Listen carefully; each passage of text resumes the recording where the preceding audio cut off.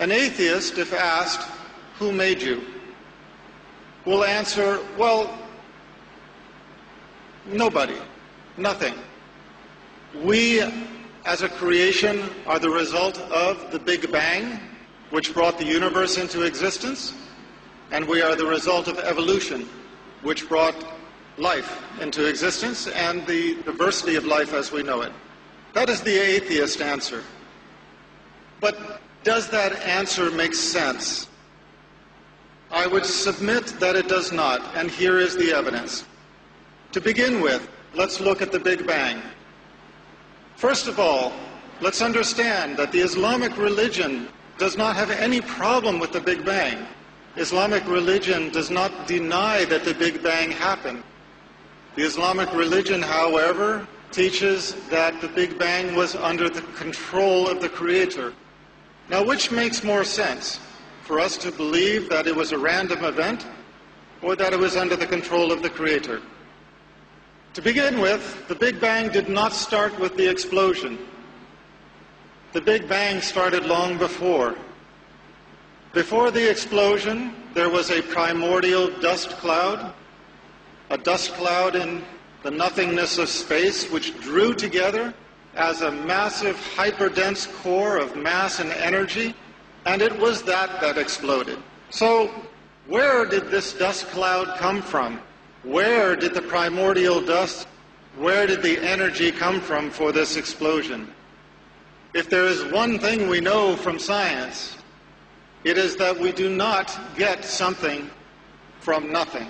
In the explosion, it was the greatest explosion in the history of our universe. It blew everything outward to the universe as we have it today, which is expanding as we know it. And yet we are to believe that this supposedly random event resulted in the perfection of the universe as we know it, whereas any other explosion results in destruction and chaos. We are to believe that the Big Bang resulted in the perfection of the universe as we know it.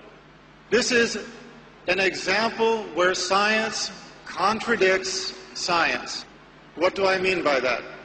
If you are going to explain the universe on the basis of science, you cannot have science contradicting the science that explains the existence of the universe.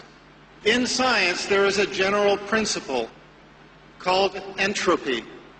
Entropy is the principle that unless there is a greater control over a process, the process tends to chaos. Now let's put it into real-world terms. It does not matter whether you are talking about your child's bedroom, the kitchen sink, your workplace, or a complex chemical reaction. If it is not under control, it generates into chaos. If your child does not clean up his room, if somebody does not control the dishes in the sink, if somebody does not control the chemical reaction, the result is going to be random and chaos. But we are to believe that the massive explosion of the Big Bang resulted in perfection and not chaos. This is an example where science contradicts science. In the same way, when the atheists explain our existence as living beings, they use the example of evolution, natural selection. First, there was a single-cell organism. From the single-cell organism evolved all of life as we know it. But you know, if there's one thing that we know from our lives, it is that if you look at something, you know where it came from. If you look at a painting, you know that there was a painter. If you look at a sculpture, you know that there was a sculptor. If you look at a building, you know that there was an architect and a construction company. And yet we are to look at creation and think that there is not a creator. This is the proposal. The proposal of the atheist is that we evolved by natural selection with the absence of a creator. But I have a question for those who put forward this theory. Natural selection can explain a lot of things. It can explain the diversity of species. It can explain the fossil record. It can explain where the dinosaurs came from and where they went to. But how can you explain where the soul came from? If you believe in the existence of a human soul, how can you explain this as having evolved? For that matter, how can you explain life as having evolved? And what do I mean by life? I mean the power that gives a body, once assembled, to live. We have reached a point in science where we can transplant virtually every organ of the body. We can make a Frankenstein if we so desire. But not all of the world's scientists over the history of mankind, if you brought them all together, cannot make them live. We cannot even make the wing of a gnat in the perfection that it has been made by our Creator. And we cannot give a body life. That is why, once dead, medicine is not able to revive a dead person, even when their organs are still functioning.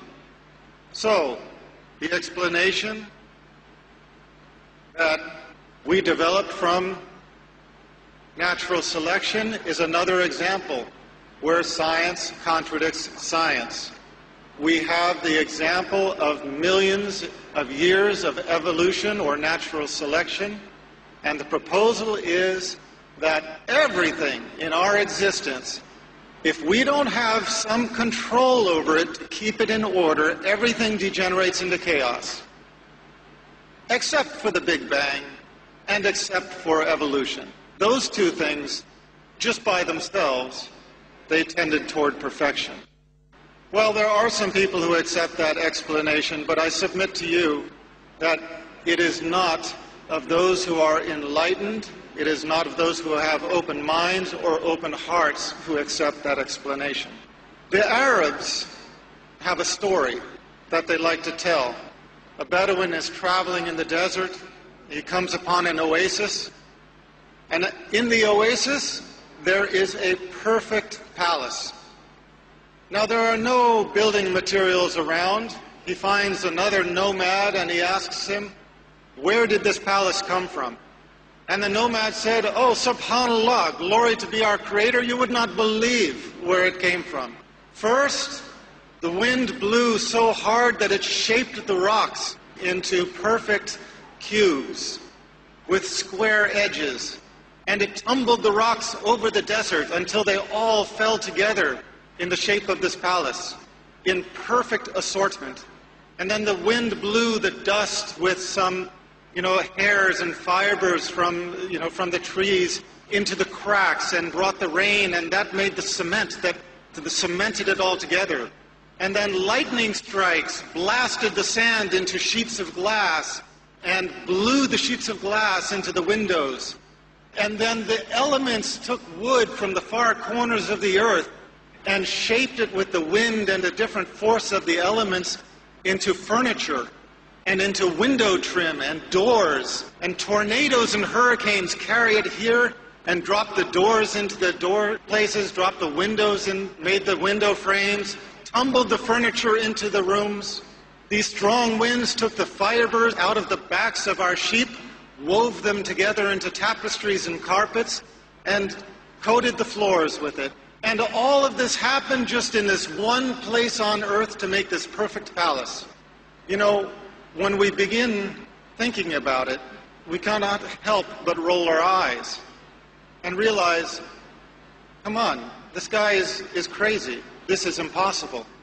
And yet what we are told to believe is that the Big Bang and natural selection, through the two most climactic events in the history of creation, accomplished something even greater than this.